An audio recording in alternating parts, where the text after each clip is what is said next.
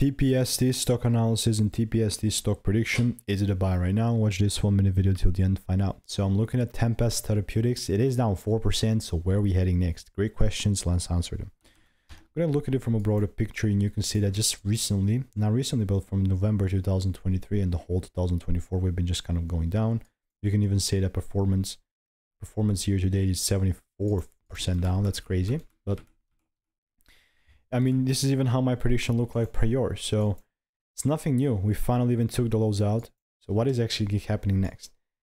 This is still going to be on the chart. Why? There's no reason why it wouldn't be, but this is where we're at the moment.